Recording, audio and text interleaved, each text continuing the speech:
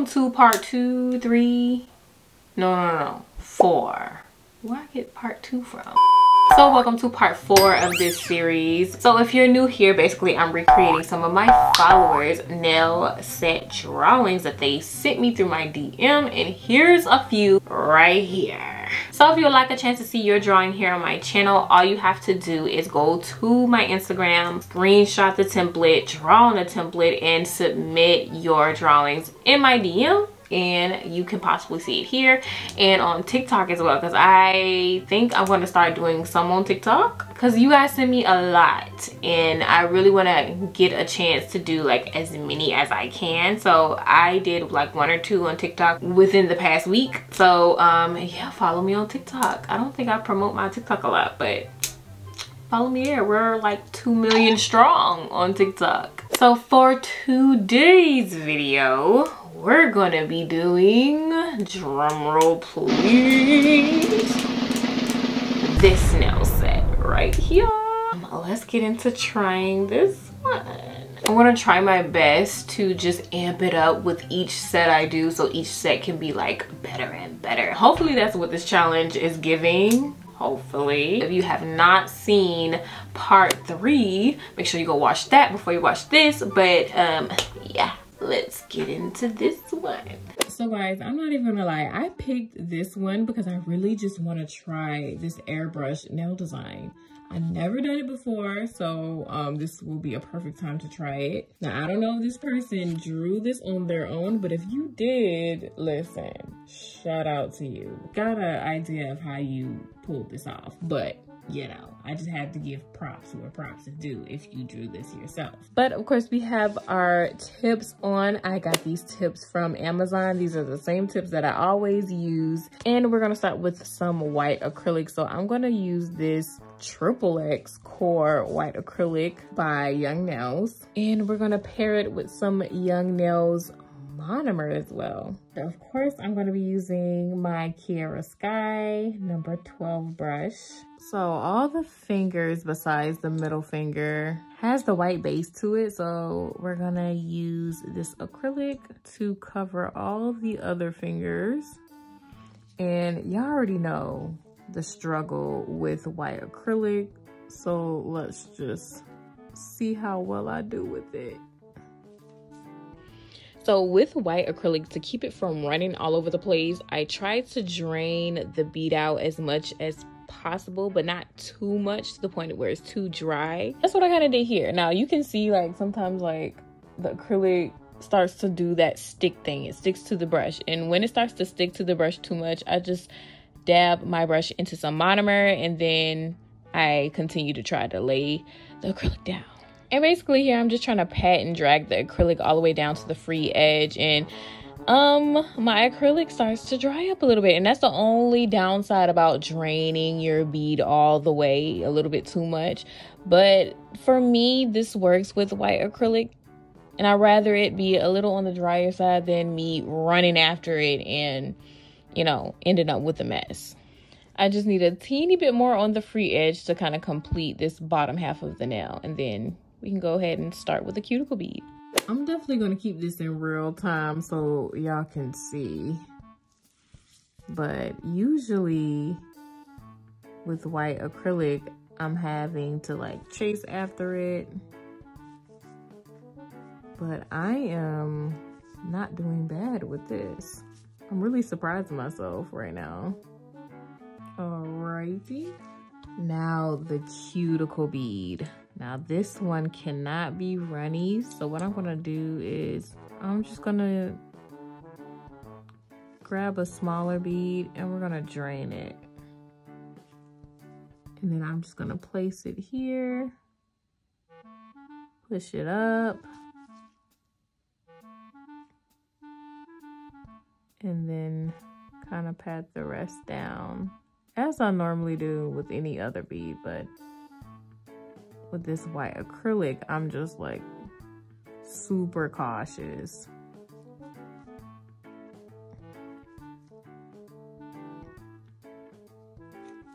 We didn't do too bad. I'm just gonna do a voiceover for the rest of the acrylic application. But as for this one, I didn't drain this one. So this one was a little bit more runnier than I would have liked. I think you can actually see it, but it's really not anything that I can't handle at this point. I'm really trying to keep both sides tucked in on the nail so it's not dripping off of the side. So I'm just going side to side, swiping side to side, excuse me, on the nail, making sure nothing is dripping off. You want to have complete control over your acrylic, basically. But sometimes, you know, white acrylic makes this so hard, which I know for a beginner, like, it's aggravating. Because I know when I was first dealing with acrylic, I refused to use white acrylic. Like, it was the devil to me.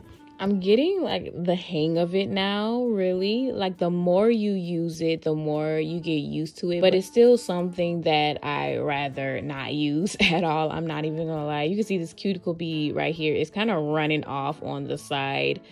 It's getting away from me, and, like, I'm trying to hurry up and clean up both sides a little bit. But, you know, we end up getting it under control. So don't feel discouraged if you're struggling with white acrylic, because so am I.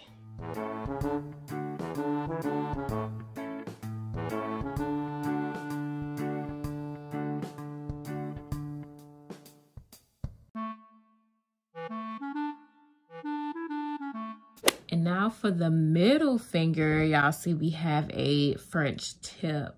And for the nude part, I'm going to be using this Classic Nude by Valentino. This is one of my absolute favorite nudes to use. I'm gonna pick up kind of a medium-sized bead, if you will. That's a little bit bigger than medium. And then place it right here in the middle where I would want my French cut. And this is gonna be a little bit thicker than what I wanted it to be, but it's okay. I want to flatten it out up here at the top and then shape it into that French shape. It's a little bit more acrylic than what I wanted on here, so I might take some off like that. Yeah, I'm just gonna take that little bit off. And then I'm gonna try to form this into a French. And I'm gonna shape that up a little bit more with my hand file, but I'm just gonna fill in this top piece up here.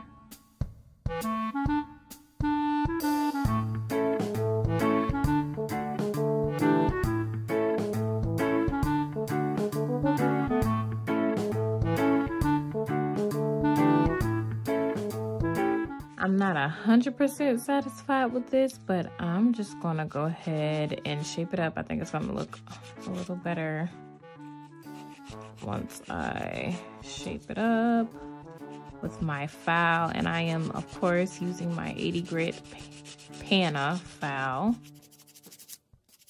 to shape it up. I wish I would have brought it down a little lower, so maybe I shouldn't have taken that little extra chunk off, but I mean, we're still gonna go with this. It's not bad. So turning it to the side, that's how thick it is, but we're gonna debulk after I do my little marble at the bottom. So to do this marble, I'm just gonna use some gel and then we're gonna cap that off. So I'm gonna start off with some blue gel paint here. And I'm just gonna use it to outline the French line first.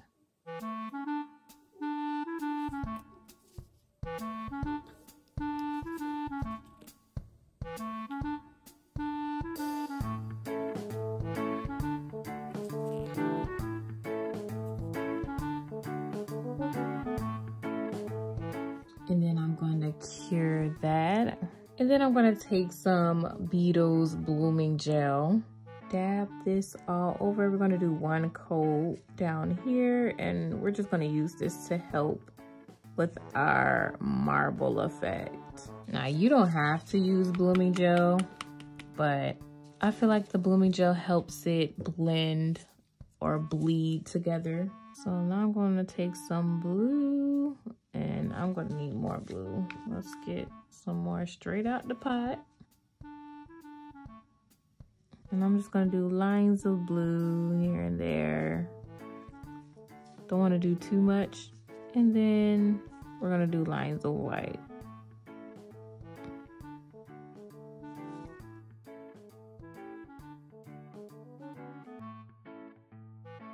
And then I'm going to take a dotting tool and just like swirl them into each other, just like that.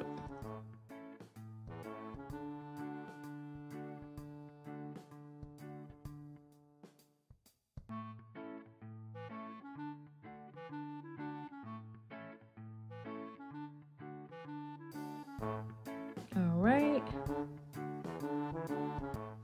And then I'm gonna cure this masterpiece.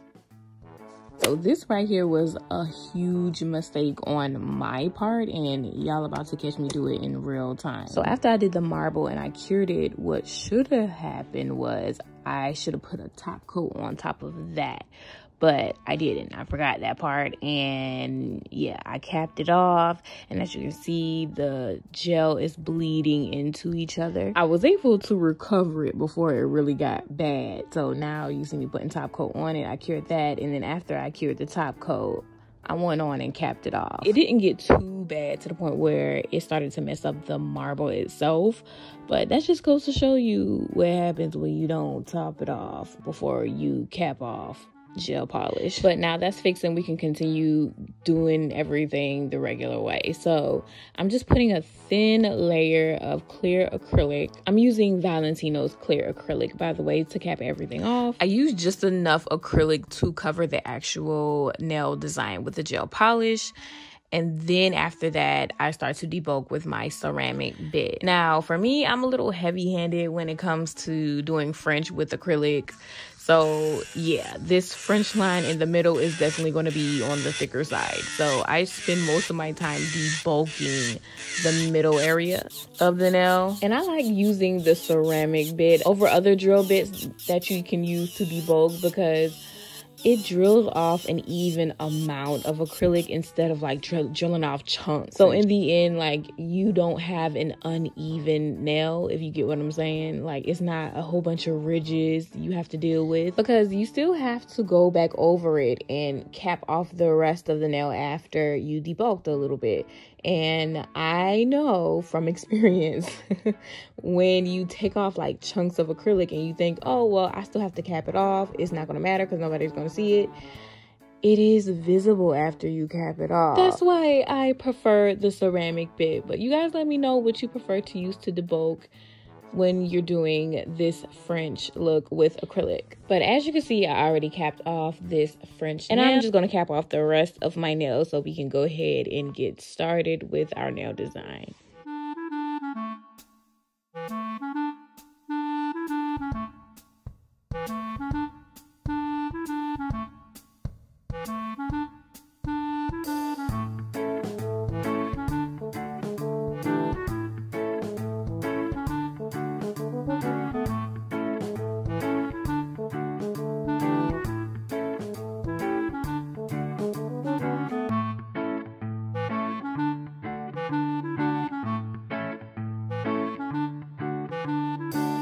So now we're all capped and ready to go. But all we have to do now is go ahead and file and buff so we can get to our nail design. So I'm just going to demonstrate with one nail how I file. And really, I just file on both sides of the nail. Then I file underneath. And then here you see me rounding out the side of the nail on both sides. And then we're hitting that cuticle area. And then boom, we're all filed up and ready to go.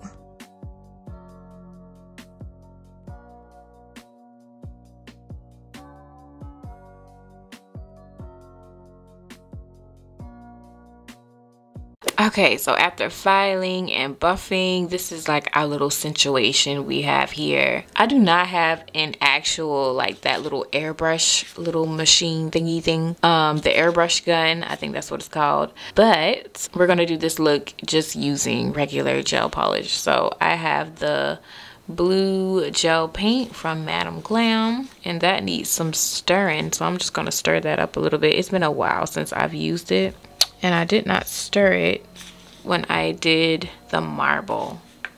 I'm just gonna take a dotting tool and just stir, stir, stir, just so the color is nice and even, and that did the trick. And I'm going to use this detail liner from Madam Glam. So I'm going to start with the heart. This is probably most likely not going to be the same. Now, for the most part, I struggled doing these hearts, and you really can't tell because I sped it up, so you're not seeing the struggle clearly, but yeah, I struggled a lot. I think for me, hearts is like a lot easier when you're using the dotting tool to actually do the heart, but since I'm not filling in this heart, it didn't make sense to use a dotting tool. I actually only need an outline of a heart for this nail design, so I had to use this detail liner, and yeah, acetone was my best friend because I really had to smooth out these lines because they were looking a little rigid. But it turned out good after I spent so much time on one single heart at a time. But I'm actually gonna do 2 hearts on this nail instead of 1. In the picture it just had 1 heart on each nail, but on some nails I did 2 hearts, on some nails I just did 1, so it doesn't match exactly to the picture, but it's still the same theme going on, so it really doesn't matter. The only thing I wish I would have did differently with the hearts was I wish I would have made them a little bit thicker. Towards the end, you'll see what I'm talking about. I feel like with a thicker heart, I could have executed this airbrush look a little better than what I did, but it still isn't bad. You know, you just live and you learn as you go, and yeah, now I know how to go with this style. But all in all, it's a pretty easy style to do, so if you want to try it as a beginner, I would say go for it. This method is just an amazing substitute for this nail design, especially if you don't have an airbrush gun. I did not come up with this myself. I found a tutorial on YouTube. I would definitely link the video in the comments down below so you guys can find the original video.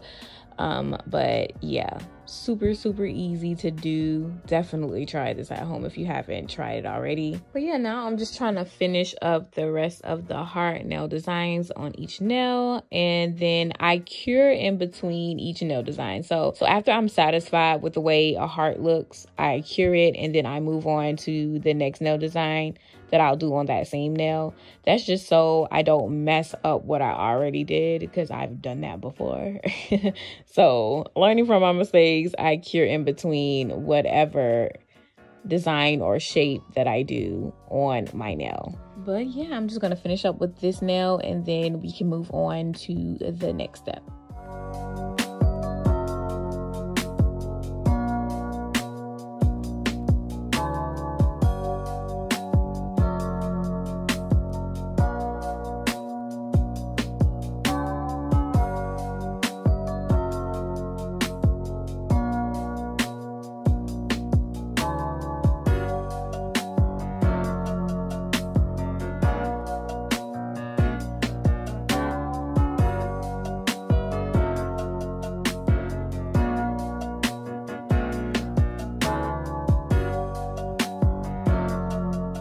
So moving on to the next step, everything is all cured, and now I'm going to take some base coat and just put a drop of the blue gel polish in there, mix it in just to make like a translucent shade of blue. And you only need just 1 little drop, because especially with blue, because it's so pigmented. And then I take a brush, and then I'm just going to outline the hearts with this. This will create the little airbrushed look that I'm looking for. And then I take that same brush and outline the heart underneath, and then both of the stars. I'm trying to remember where I got this brush from so I can tell you guys, but I really think this brush came from like a cheap Amazon nail kit.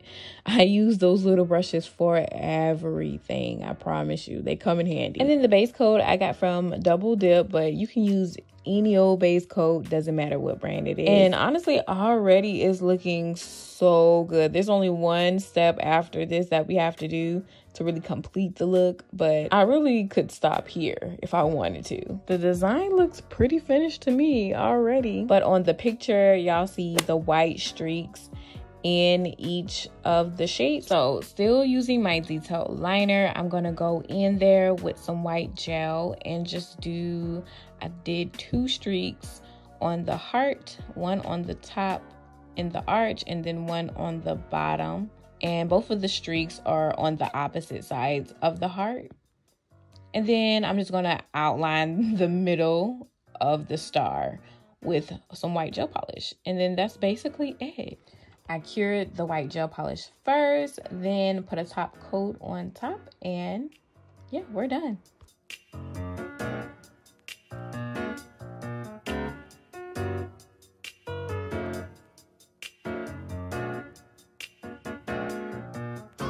So just to refresh your memory, this is the picture and this is what I came up with. I like it for my first time. I'll give myself a 7 out of 10 for it. I feel like it would have been a little better knowing a little bit of what I know now about this nail design. I wish I would have did the hearts a little bit thicker, but overall I feel like I matched the picture pretty well. But as we're coming up to the end of the month, this series is coming to an end, so let me know which set has been your favorite so far in this series. We still have 1 video left, so keep on sending me your drawings in my DMs and you can possibly see it in next week's video. So that's a wrap for this video. Thank you so much if you watched this far. If you haven't subscribed yet, go ahead and hit that subscribe button, and I will see you guys in my very next video.